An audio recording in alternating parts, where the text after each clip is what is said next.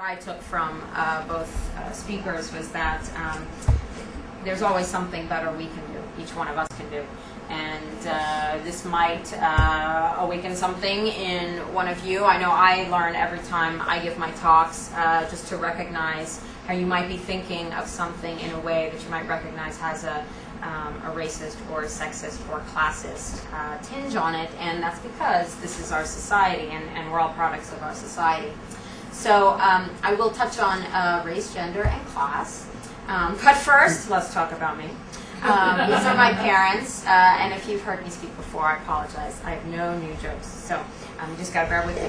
My dad originally from Basra, Iraq, and he graduated from secondary school, went on to Baghdad University College of Sciences, did well enough there to earn a government scholarship to do his graduate studies overseas, and ended up at Georgetown University in Washington, D.C., where he met another graduate student, a nice Jewish girl from New York.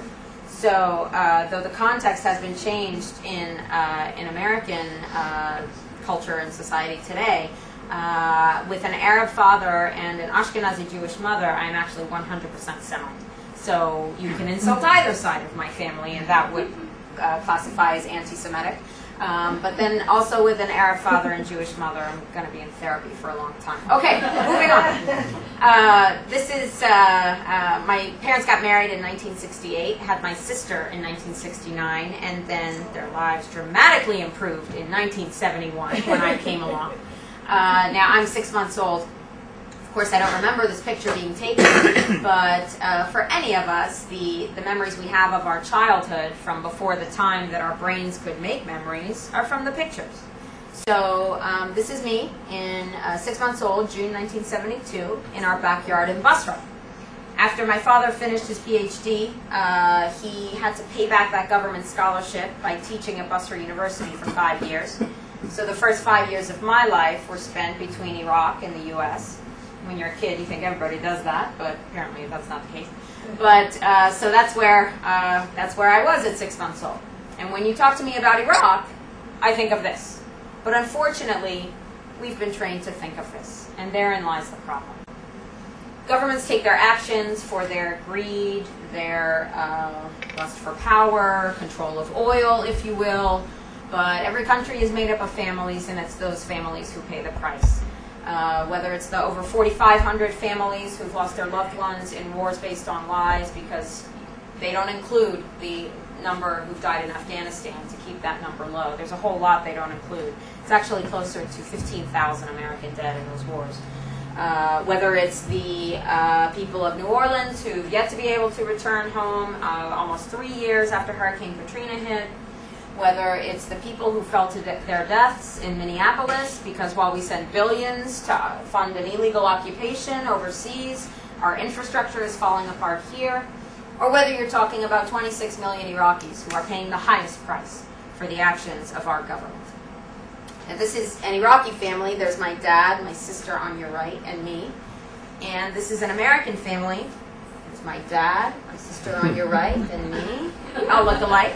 I was born in New York, my sister was born in D.C., and my dad became an American citizen in the 1980s. So when you talk about shock and awe of Iraq, to me it's the same thing as the shock and awe of Yonkers, New York. And it needs to be the same thing to more people. These were my mom's parents, Ashkenazi Jews, who fled their homeland of Austria during Hitler's Anschluss. They came here literally running for their lives. They made it to New York to start a new life. So unfortunately, now I have genocide on both sides of my family, but it's for both sides, and the new family I have today through this work that I do what I do. And that includes you. All right, I am not responsible for hair or wardrobe in this photo. This is 1976, and this is in our backyard in Iraq. As I said, we lived there. I know. I don't know what she was thinking. But we lived there until 1977. That was our last return to the U.S. My father always intending for the family to go back, at least just to visit. You see one of our cats up on the ledge, up on the right. But 1980, the Iran-Iraq War started. That lasted for 8 years. By that time, my sister's in college. I'm a junior in high school. And before you know it, August 2nd, 1990 rolls around, and Iraqi troops had moved into Kuwait. So 4 days later, economic sanctions were imposed. 5 months later, the Gulf War came, which was 42 days of bombing. I moved away from the East Coast. I grew up in the Northeast because I don't really do well with 3 consecutive days of rain. But we bombed them for 42 straight days, no let up. Then, of course, sanctions continued, killing an estimated, really by 1995 on, 5,000 children every month. People were starving to death, including my family. The only reason I have family to visit today is because my father was in the States and able to send money. So finally, shock and awe came, and I was like, that's it. We keep waiting for things to get better, and they keep getting worse, so I'm going to go back and visit.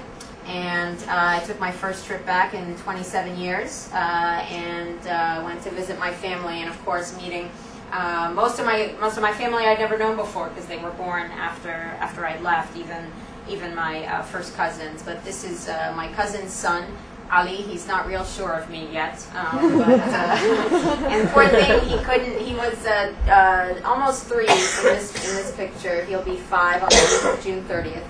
And he was too young to understand different countries, different languages, long distances.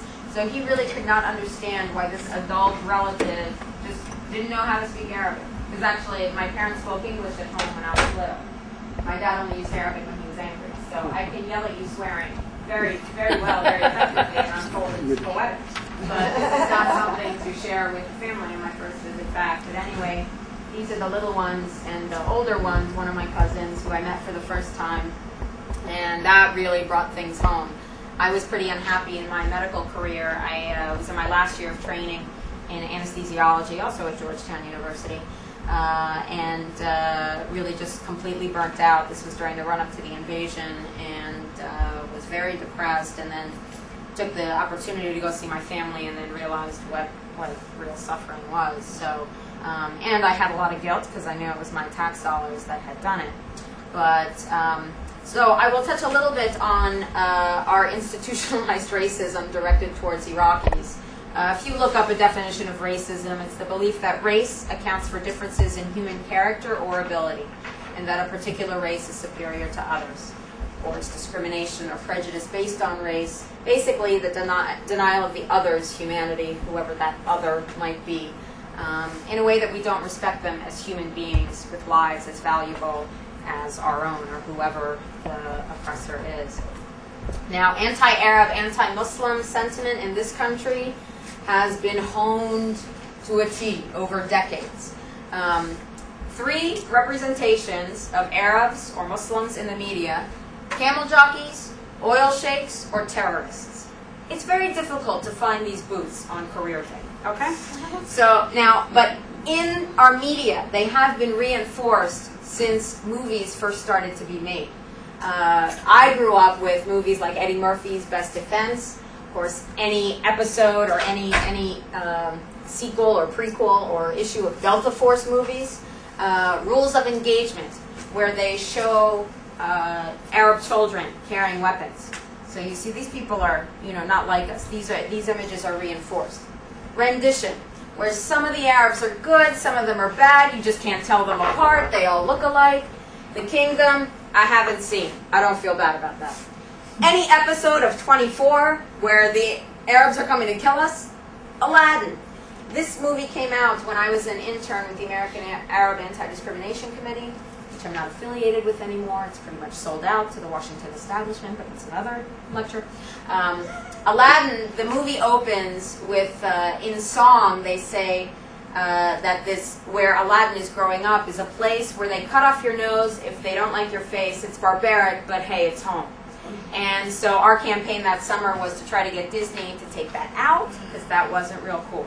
And then so if the kids are going to the movies to watch Aladdin, they can come home and get those negative stereotypes reinforced with video games. Desert Storm, Call of Duty, Rainbow Six.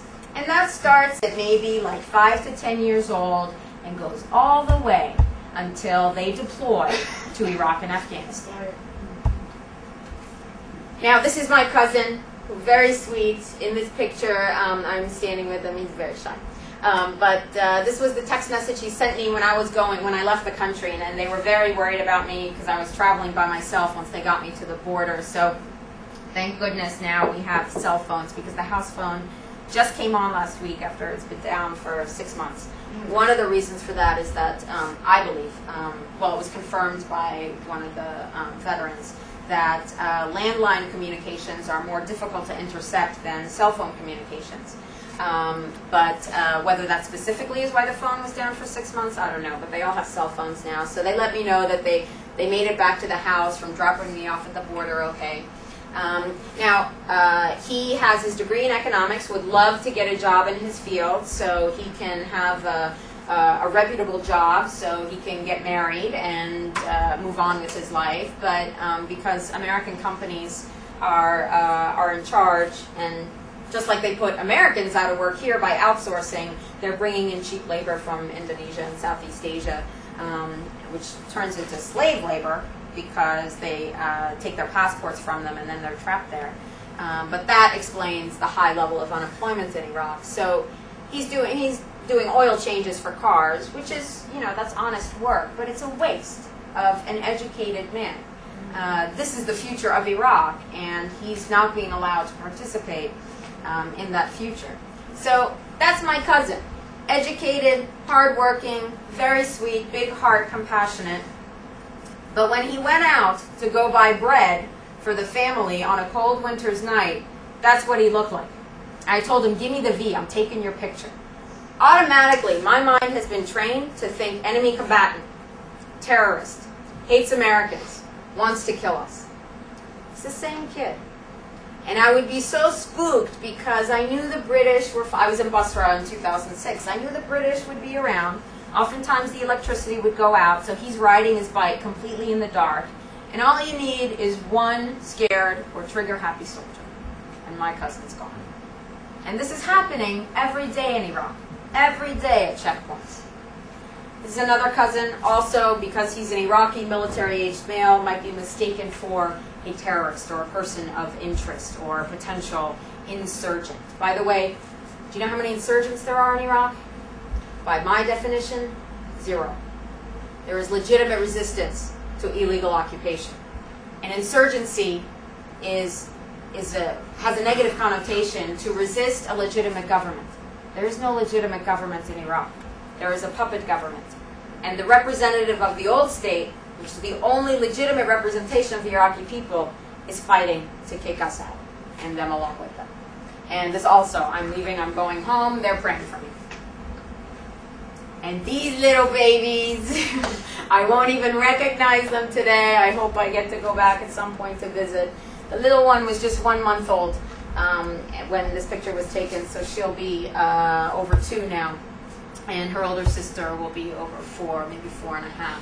And this is, of course, me there with them, but women and children. And if you heard me speak at the end of Empire panel, you know that women and children are the majority of any population. Half male, half female. Out of the women, the girls, and the boys. Anywhere you go, that's the majority. They pay the highest price. And the reason I show these images whenever I give talks around the country is to show women and children because, and that's actually, I'm trying to use it to my advantage these days, because when people think of Arabs and Muslims, we've been trained to think of militant, military-aged males. So I have yet to encounter problems at the airport, but my friends who are my friends who are males, they run into trouble. So I'm like, you know what? You guys are going to be detained and questioned. Meanwhile, women, let's go. We're moving on with the revolution. They don't even know we exist. But anyway, anywhere you go in the world, wherever there is no law and order, it's women and children who pay the highest price because they are the most susceptible to the crimes of violence and kidnapping. And whenever you hear in the news that we're dropping bombs on insurgent strongholds or insurgent safe houses, those pilots can't see who's hiding in those homes. And they are homes. And most of the time, it's women and children trying to stay safe from the violence in the streets. Racism, that's very straightforward. Dehumanization of the enemy, we have a long history of it. I'm pretty sure when I was in middle school, I was taught about the savages that were removed when the Europeans moved west in this country. And that was not that long ago. In Vietnam, of course, there were no Vietnamese people. There were groups. And I've heard Vietnam veterans talk about how, you know, they were looking around for a new animal, quite literally. But the reality was that's how people were dehumanized. And it starts with the soldiers themselves, because part of basic training is dehumanizing the soldiers. They sign up, well, they get lied to a lot of the time, especially today. And they take them in, and once they've signed the papers, then they basically take their hair away from them. Everybody's getting the same haircut. And they take their clothes away from them. Everybody's going to wear the same thing. And all of a sudden, you start losing your identity bit by bit. And your closest, who all, you know, all of us, who are we closest with, or we hope to be closest with? Our parents. So they start standing over you, screaming in your ear, insulting your mother. What is that all about? This is not healthy. That's not, I don't want them to do that to my dog, let alone, you know, a child. And I don't have kids, so I won't even, you know, I can't even measure what the parents go through. But once you're dehumanized, it's easier to pass that forward. In Vietnam, I knew the number 58,000 from years ago. But it was only through my work more recently that I actually came across the number of 3 million dead Vietnamese. 58,000 was more than enough dead for us to handle, but it was nothing compared to the devastation of Vietnam. And we're seeing the same thing today. Even if you give a more accurate number of 15,000 dead Americans, because the Pentagon's number means those who have died in the sands of Iraq in a combat situation.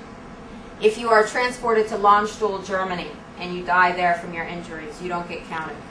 If you come home and you die from your injuries, you don't get counted. If you come home and die from infection, you don't get counted. And if you come home and you're so traumatized by what your government sent you to be involved in, and you kill yourself, which happens 15 times a day in this country, you don't get counted in the final tally. So bump it up to 15,000, maybe at this point closer to 20,000. That doesn't even count the wounded, physically and psychologically. In Iraq, it's over 1.2 million dead. In a country that's slightly larger than the size of California. A country of 26 million. And every day, it's growing higher. Essentially, these lives are disposable, and I'll talk briefly, I'm sorry, I'm going on way too long, but I'll talk briefly about how we're doing it both with within our military and within our own society and with Iraqis. Disposable, designed to be used once and then thrown away. In 2003, General Tommy Franks, who, you know, if this will affect where you go out, he owns part of Outback Steakhouse. So, so if you're not a vegetarian already, just so you know, Outback. Now, I'm not telling you what to do. General Tommy Franks, we don't do body counts. This is not something we're going to follow.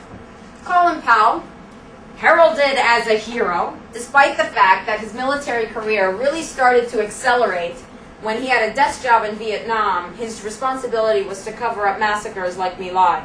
That was his role in Vietnam, which is why he made it to be chairman of Joint Chiefs of Staff.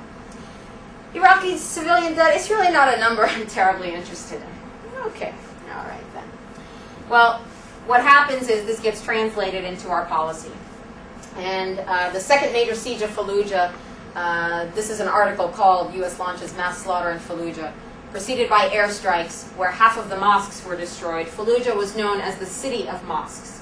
Over 120 mosques, 60 of them gone. What would we do if another Air Force came here and started bombing churches? That would be problematic for us. In addition, despite the fact that hospitals are supposed to be protected by the Geneva Conventions, the Nazal Emergency Hospital was leveled to the ground, and the Fallujah General Hospital was seized. And this is what was going on in the hospital. Now, I understand that soldiers are given the instruction they have to secure the area for their own safety and the safety of their buddies beside them, which means securing anyone who's a potential threat, any military-aged male Iraqi. So that's what's happening with these individuals. But I just want to point out that they're in scrubs and wearing white coats, and he's got a stethoscope around his neck. There's no thought for these people as human beings very educated human beings who would be helping any of them who got injured in addition to their own patients. That's the reality. They're tied up and secured on the floor. We have to stay and help. This is one of the most racist things I have heard. The idea that how are these people going to make it through the desert without America? All right, well, we have less than 300 years of history, which is not really democratic if you think about it. They have over 7,000 years of civilization. Now, I pose these questions because of the element of white man's burden in our continued stay in Iraq. What if they spoke Oxford English? What if it were a 94% Christian country instead of 94% Muslim? What if they were white, European looking? There is the idea that they have different morals, that they don't respect life the same way we do. Well, I agree with that, but not in the way that the right wing means it. This is a very good website. I'm sorry, I should have changed the color. ifamericans.org. It's the distortion of children's deaths in the occupied territories. And I will focus on what AP reported for Israeli children's deaths. For the children, Associated Press reports Israeli children's deaths more often than the deaths occurred, but omitted coverage of 85% of Palestinian children killed. So what does that translate into for the year of 2004? Actual number of Israeli children who died because of the actions of a Palestinian, 8. Actual number of Palestinians who died because of the actions of an Israeli, mostly IDF, Israeli Defense Forces, 179. What did we see in the Associated Press? 113% coverage, meaning that the story of the Israeli child's death was reported in more than one article or more than one headline. And that's not, like, fine, do whatever you want, but you got to be equal. Well, AP covered 15% of Palestinian children's deaths, which by percentage is still showing a lot of Palestinian children's deaths, but it's a distorted view. So let me be perfectly clear. I'm not saying that those 8 Israeli deaths don't count. I'm saying that every one of the 179 deaths do. And in this country, when we have a distorted view like that, it's easier to buy into. They don't respect life the same way we do. And I believe that's true, but the reality is that we show less respect for their lives. And you can see it in Palestine, and you can see it in Iraq today. The agenda behind the racism that is perpetuated in the media is the State of Israel, which serves as our colonial outpost for control of the resources there. Oil. The occupation of Iraq is an extension of the occupation of Palestine, because now we got 14 big-ass military bases in Iraq and about 60 others, smaller ones. There are joint American-Israeli operations in both Palestine and Iraq. And it is because of our blind military, political, and financial support for the Israeli occupation of Palestine that it continues.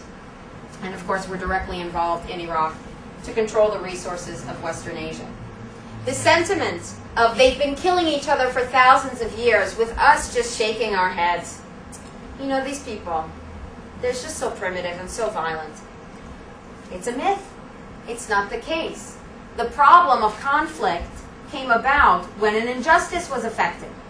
If you look at Palestine and Iraq, where you hear this statement apply, this is the transition of Arab land given over to the colonizing European Jews who came. This is the problem. This is why there are 7 million Palestinian refugees. What would you do if someone burst into your home in the middle of the night and locked up your family, took away any military-aged men, and then stuck you in the cellar and said, all right, you're going to stay there now, and we own the house? It's not going to sit well with anybody if we respect humanity. In Iraq, same thing. Oh, they've been killing each other for thousands of years. No, not so much. Really, that myth started coming out in 2003. Now, was there something else that happened in 2003 that might have been an outside influence? Well, this is a statement by Iraqi scholar Sami Ramadani. The occupation's sectarian discourse, the discourse on sectarian strife, has acquired a hold as powerful as the weapons of mass destruction fiction that prepared the public for war. Iraqis are portrayed as a people who can't wait to kill each other once left to their own devices. In fact, the occupation is the main architect of institutionalized sectarian and ethnic divisions. Its removal would act as a catalyst for Iraqis to resolve some of their differences politically. This is the age-old tactic of divide and conquer. We're not helping in Iraq. The only help they need is for us to get out. I'm going too long. But minorities within our military. Now, when you see ads for the troops and promoting joining the military, support the troops, what gender are we usually thinking? Male. Of course. And that's not unreasonable because the majority of the military is male. But what class are we thinking of? Not wealthy, but certainly upwardly mobile. You know, someone who's going to go, and we see it in the ads, they're going to go and serve their country, and then they're going to come back and get an education. Not if Bush has anything to say about it. But generally the idea that they're, you know, they will accelerate and change their class in society. What race are we talking about? Dark. Dark is the truth, but the ads I see on TV, They're white. they're white. Yeah. The image is the few, the proud, flip up the sword. The Marine is white. Yes, always. But minorities are overrepresented in the U.S. military. And let me tell you, I've seen it in the airports. It is a little upsetting when people see a woman in fatigues, because that's a little bit shaming. Like, why is she going overseas? No, I want to feel good about sending the young, you know, patriotic man going over. But African Americans and Latinos, as well as poor whites, historically overrepresented. Now, recruitment is down because there's fewer African Americans signing up. They're catching on to the racism that is inherent in these occupations. The Aryan nation, we have to be really careful about preserving the military now, because increasingly it is being comprised, and not in like vast, vast numbers yet, but increasingly they are lowering restrictions for convicted felons and members of the Aryan nation. But pretty much by the time you're done with basic training, if you weren't practicing white supremacy before, that's going to be instilled in you. Now, what's going to happen when the troops come home? Many of them are going to go into law enforcement. And they're not going to get any treatment. They're not going to get any satisfactory treatment for their trauma or the brainwashing of the racism. There's going to be, already in Iraq, you have 1.2 million Sean Bells. What's going to happen here? We have to advocate for them being cared for when they come home. Not just for our own self-interest, for them too, but the reality is we pay for their care now, or we pay as a society later. Yes. Not just, you know, support the troops and wave the flag. Support the troops is bringing them out of harm's way and helping them. This is Jessica Covey, 21 years old, died in Fallujah in October 2004. She doesn't come to mind when we're thinking about sacrifice. And neither does he, 37 years old. I will read you a statement from Muhammad Ali, one of the most famous war resistors, in the last time we went through this. No, I am not going 10,000 miles to help murder, kill, and burn other people to simply help continue the domination of white slave masters over dark people the world over. This is the day and age when such evil and injustice must come to an end. No Viet Cong ever called me. You can read it. I just don't like saying it. Freedom means being able to follow your religion, but it also means carrying the responsibility to choose between right and wrong. So when the time came for me to make up my mind about going in the Army, I knew people were dying in Vietnam for nothing, and I should live by what I thought was right. And now the whole world knows that. If there are any, it's by far the exception to the rule. Once you deploy to Iraq and Afghanistan, you don't want to go back. If you make it out alive the first time, you don't want to go back. And the evidence that it's miserable there, to say the least, is that 15 soldiers and Marines are attempting to take their life every day. So let us champion those who refuse to go back and support them and help them. Because ultimately, not everybody has that can take that extraordinary leap to say goodbye to their unit and go on their own. Because the troops are disposable to our government. There is the holdout for this will all be worth something. This will be good in the end. But Henry Kissinger said military men are dumb, stupid animals to be used as pawns in foreign policy. That's Kissinger, architect of Vietnam, architect of Iraq, student of Leo Strauss. This is all coming full circle. Yes. Disposable immigrants, you want to come start a new life for yourself because our trade policies have made it exceedingly difficult for Mexicans to create a decent life for their families. They will cross the border with a hope for new life. If they don't get shot at by the Minutemen, hopefully, and if they're caught, they will get rounded up and sent back home. Unless you want to become a member of the armed forces. And then your citizenship will be accelerated. Ladies and gentlemen, being sworn in as U.S. citizens at Al Fao Palace, Camp Victory, Baghdad. Welcome to America. Now, what immigrants are they appealing to? And this just says that they will accelerate because they know the sacrifice. They will accelerate citizenship. These are the immigrants they're appealing to.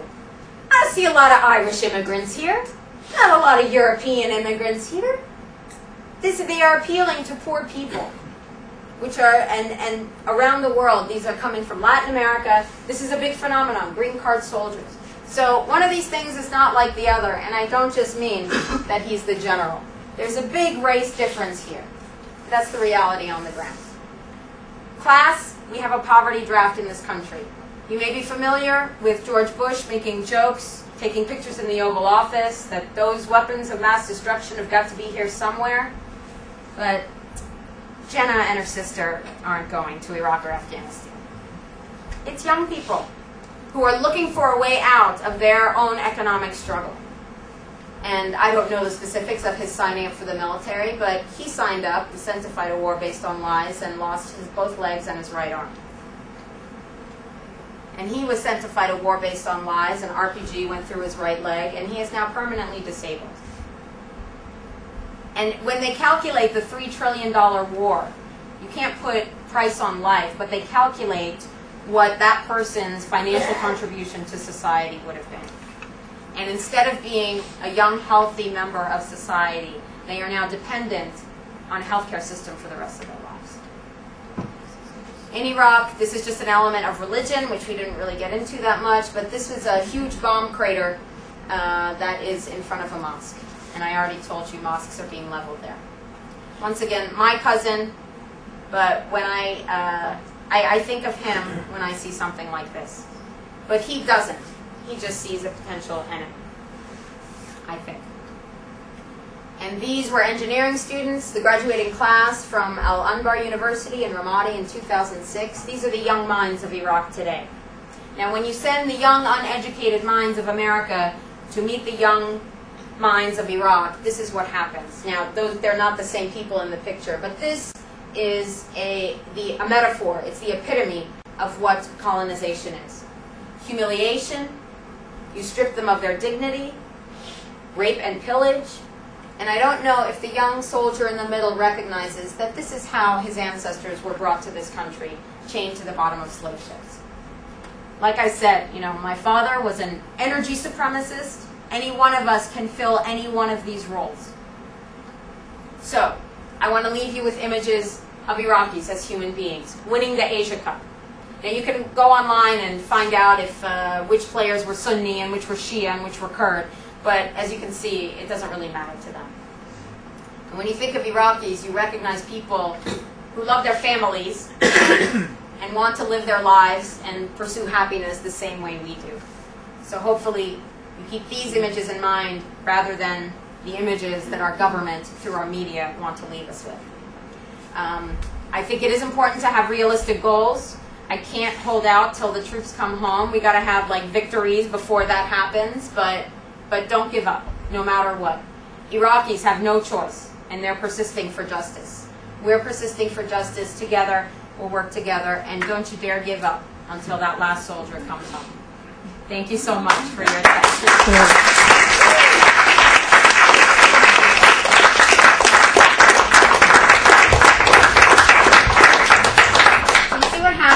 When I moderate and I speak at the same time, there's no control over me. It was wonderful. Yes, it was. Yes, we have 5 minutes, and I was hoping there'd be more time for discussion, but we do have a little break before dinner. So, I'll call on you, and then if a gentleman... July, what did you say about Outback? Tommy Franks owns stock in it. He has a share. So let me call on you. With my own research, I've noticed that the United States has used depleted uranium in 22 nations. The only nation that is white that it's used it in is the United States. I'm wondering if you happen to notice, I've heard you talk about depleted uranium, the correlation between people of color and the use of radioactive weapons. Sure. Well, we've also, I mean, we used it in the NATO used it in the bombing of Kosovo. We used it in Yugoslavia. But generally speaking, there is, it's difficult for me to answer that question because I think of the story Erin Brockovich, which the only reason I know the story is because they made a big Hollywood movie about it. But that was a corporation in middle America that didn't give enough of a damn about the people living right there to cut their profits a little bit and do the right thing and protect those people from exposure. So if corporations will do that within this country, and I know the kind of racism that's out there, I don't think they have any, that's not going to hold them back from using it anywhere else. So there are concepts out there of eugenics, that this is actual, like, depleted uranium is being used on purpose to exterminate races. Frankly, I don't give them that much credit. I think it's just like, it's just a side effect. The depleted uranium, I think it's an economic thing more than anything else. It's free, and it works on tanks really well, and if it screws up the people and the troops at the same time, oh well, so did Agent Orange, but the Pentagon was happy with what that did. So that is absolute, and I don't know that much more about like getting actual data, but I will also say that Doug Rockey, who's done a lot of the research on depleted uranium, has documents to prove that there were some veterans of Desert Storm who had shrapnel embedded that from a DU explosion, and basically the memo said we're going to leave it in and see what happens. Which is really echoes the Tuskegee experiment. Yes, yes. This is an audience that knows what I'm talking about, where the doctors tracked syphilis in black patients. They just left it untreated just to see how the disease would progress. So it's difficult to put it along, there are instances where class kind of supersedes race. So I'm probably not the expert on that, but there's certainly, everybody's paying a price for that. Thank you. I saw your hand next. Oh, I had a couple comments. One was about, I saw a picture, a cover of Newsweek about a year ago. It was a bunch of angry young Pakistani men in front of the Red Mosque. And I read later that there's a man in England who calls that rage boy. The image you constantly see in the media of a young, hostile Muslim person is, he calls it rage boy. And I like that phrase because I use that now when I see that. I talk to people about it and say, this image is the same image. It's probably the same guy that they just photocopy and put all over. But maybe that's a talking point to people, is just talk about that image of how it's the same image. Instead of showing this kid like eating, and smiling or laughing with his nephew or kissing his girlfriend or whatever he's doing, it's always the same image, and it's just so offensive to our humanity. But that's one point I want to say. And then I want to speak about Robert was saying about having realistic goals or realistic expectations, or being honest with yourself. Sometimes it's hard to see changes happening in our world, and especially with our work. This is more of a question, actually. Can you also see that possibly like helping people around you, the people you love and friends, if you see changes in them through your work, is that something realistic that you can take as some type of victory to help you keep some type of positive energy going? Because I know myself, I often get down very easily about the overwhelming nature of it all. So I guess there's this question about like what you do as an individual. Is it making individual changes? I mean, to all the people, or all the panelists, actually. Well, this really doesn't speak to the subject of the panel so much, but there's no marker. Oh yeah, well, it sucks, but that's okay. Here's the way I think about politics right now. Here's today, and here's a period that I will call the collapse, right? When this system goes down. which isn't going to be a moment in history. It's already collapsing, right? And that's being felt mostly outside of the U.S. Politics to me right now is about two things. One is about this period, right now, in which, because of the policies of the United States government primarily and other first world countries, there is incredible suffering around the world, and some of that suffering can be mitigated by what we do. In this period, I think we're going to go through a transition we cannot even imagine. Right? It's going to be a lot of things falling apart at once, social and cultural, as well as ecological and economic. And then there's going to be some period after that. And the 2 points I'm interested in are this period, what are our moral obligations by virtue of our privilege, and what's going to be on the ground here. Right? Now, those are in some sense two very different tasks, although there's lots of intersections between them. So one can work on things like anti-war activities or labor organizing here, trying to figure out how to contribute here, and also keep an eye on this point. And I think what's going to really matter here, and I'll try and keep this tight, are two things: skills and stories. What skills are we going to need to live here after that period is over? One is clearly going to be about food and water, growing and preparing food and keeping water. The other is going to be about stories. How are we going to replace the current story about what it means to be a person? Right? Because there's a story this culture tells us that most of us have internalized and often are trying to resist. Right? Now, while we're doing these things and up against the monster and having more defeats in the short term than victories, there's also this. And this is a source of joy in some sense, because it's about the long term. It's about bringing people together, mostly locally, I think, although sharing information and strategies. Right? And community building stuff you can do anywhere, and that's always, to me, that's always healthy. I live in Austin, Texas, and I do a lot of these kind of things, and I fail at them most of the time in groups that fail, that are part of movements that fail, even though there are victories sometimes. And everybody, both of you have been part of victories that are not trivial because they mitigate suffering. Right? There's a village in Palestine that gets a water system because somebody raised money here and sent it over. There's all sorts of things that happen. But here is always a source of renewal for me. And I think if we keep that in mind, it's a lot easier to stay sane, to stay joyful, as you were saying, in the midst of the sorrow.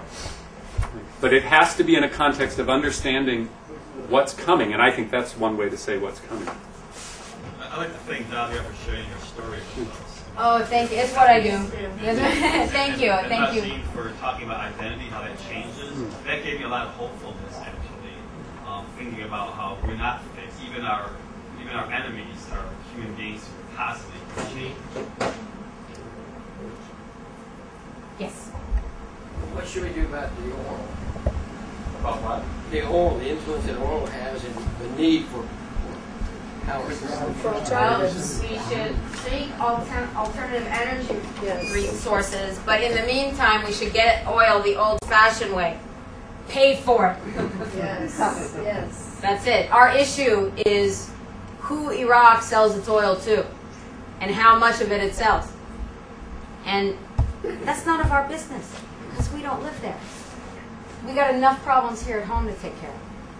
We don't want Iraq to sell oil to China because China gets 75% of its oil from Iraq and Kuwait. Now, we already control the flow of oil from Kuwait because we already control the ebb and flow of the Al-Sabah family that runs that country. But Saddam Hussein was not going to say, I'll be your houseboy. So we were like, all right, well, we will destroy Iraq.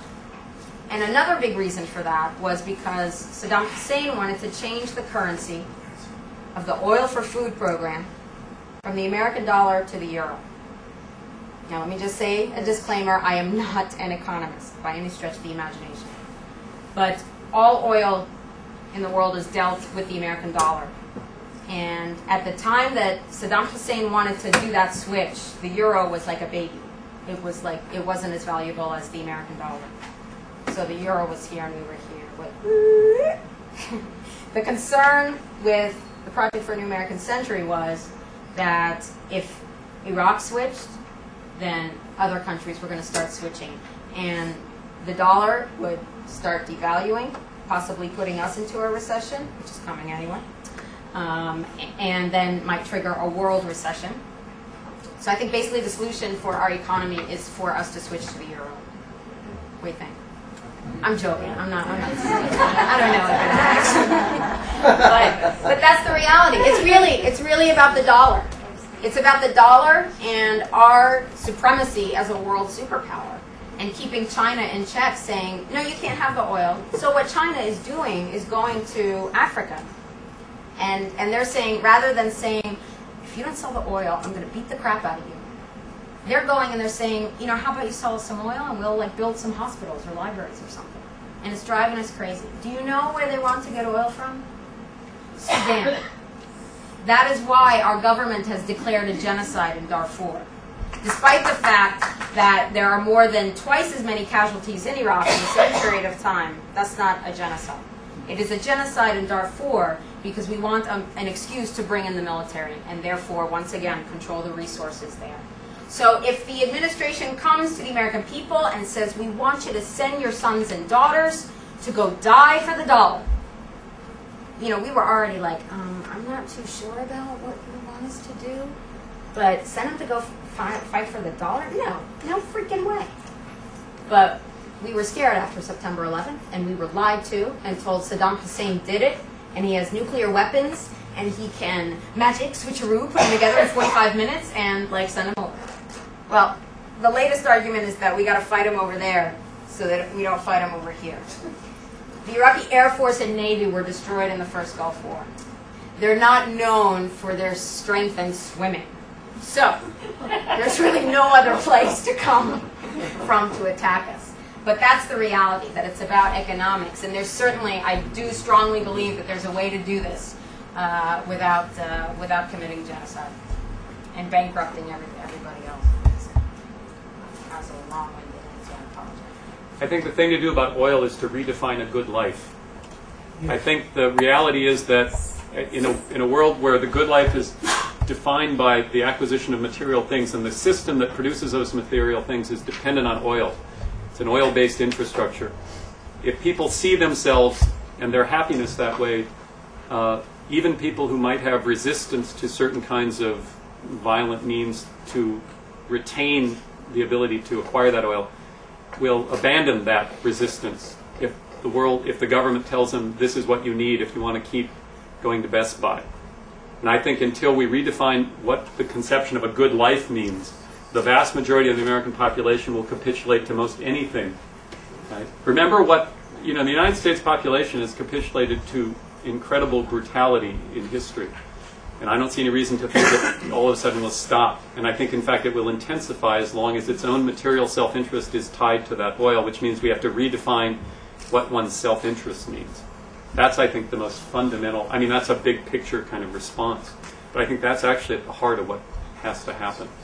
I was just going to make a comment. I think the greatest resource on Earth, is not gas, not oil, not even water. It's human. Until we start to recognize the humanity in all of this and start to talk about one global vision, one global community, and recognize and put the value on each independent person. It's a value system that needs to be rearranged. Well, I think Cheney would be into that, but slavery's been abolished, so there's no more human trafficking. Joke, people, joke. It's okay. Sorry. Next question. Actually, it's not disconnected. For most of human history, the ability to produce the affluence that we experienced was a result of some form of slavery. Oil has replaced slavery to a large degree. The concentrated energy of oil, coal, and natural gas is very, very unique in human history. And it's allowed systems to abandon on supposedly moral grounds things like slavery. And it's not impossible to imagine that when that energy goes away, if that conception of human happiness as tied to affluence remains, that we will return to that. I know you were joking, but I don't. In some ways, I don't think it's a joke. So why are you affluent for what happens after the collapse? Pardon? Why are you optimistic of what happens after the collapse? Now we're in hypertrophy. I didn't say shit about being optimistic. I'm not optimistic about anything. I'm not optimistic. I think that even, as Mazen was saying, even in conditions of great suffering, one tries to retain one's own humanity, connect with other people who have a similar sense of humanity, and believe in the possibility. And if that's what can be the motive force. If you mean optimistic, like I think 6.5 billion people are going to continue to live on this planet, no. I would consider myself realistic on the tragedy that exists on the planet already and is going to magnify. Within that, we have a moral obligation to continue, both for our own self and for those that we're morally connected to, which is, from the U.S., everybody in the world. If I may add to that, I think our position here in a group like this, and the people that work along the lines that we work on, of course we have diverse interests. We have people interested in all sorts of things. I'm interested in many things also myself, but even within this room we'll find about 100 different specific interests. But I think what needs to unify us is specifically this concept that we need to educate people, and Kathy Kelly, I think, articulated this very well. We need to educate people about the causes and the consequences of their own actions, and as Howard Zinn said it, of being on that train. You can't be neutral on a moving train. You are part of this train, and the train is heading towards a cliff.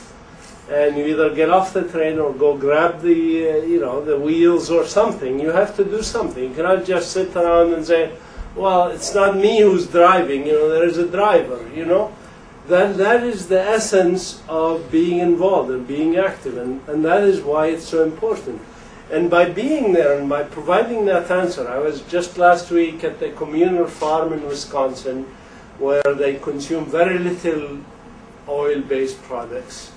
They use solar energy, have composting toilets, they grow their own agriculture, and we have, that, and it's also a peace community. And they provide the answer. And Mike Miles, who runs that community, he said to me, you know what I'm afraid of? I said, what? He said, I'm afraid of when that collapse that you talk about happened, that their farm is going to be flooded by hundreds of people from the surrounding community because they can live on their own, We have grown to be complacent about our lives. And what is happening now with the shock of the food prices, with the homes going down in value, with the dollar going down in value, with oil shooting up, is just signals. With Katrina and what happened in Katrina, signals. More and more people are becoming open to hear our point of view. We need to take advantage of that to tell them what they need to do, which is what you are saying, what they need to do to survive in this world in a sustainable way and in a communal way, and recognize what's important is not what kind of car you drive or whatever. Well, when it's time to die, what is going to be important is what good have you done? What have you done? So I think that's where our role comes in, and that's why I'm much more optimistic than you, Robert. I think humanity, 50 years ago, you would not have had the stories that I told you or the stories that Dalia told you with her parents being an Ashkenazi and an Iraqi and whatever. People are mixing up. People are communicating. We, in this room, we are mixing up. There's the internet. We have resources. We are at a much better position to use some aspects of technology, not the bad aspects, not the depleted uranium, nuclear, whatever, but to use some good aspects of technology, like the internet, to really affect real change in society. And I am seeing it everywhere. How many communal farms exist today as there was 50 years ago, as compared to 50 years ago? Or those communities that are self-sustaining. You see it everywhere. How many, you see foods, not bombs, which was the seminar we heard earlier today.